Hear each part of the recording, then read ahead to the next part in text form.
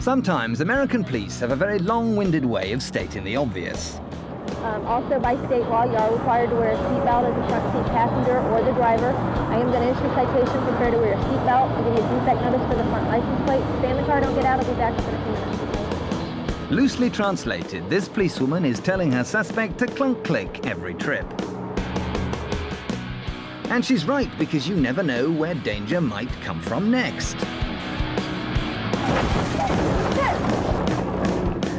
I'm not injured. Stand by, I'll find out about the driver. Both the lady cop and the guy in the car are mercifully okay.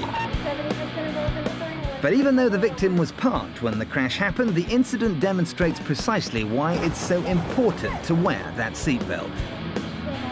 Because if the stupid driver had belted up in the first place, then the nitpicking policewoman wouldn't have pulled him over, and this accident would never have happened. 17870.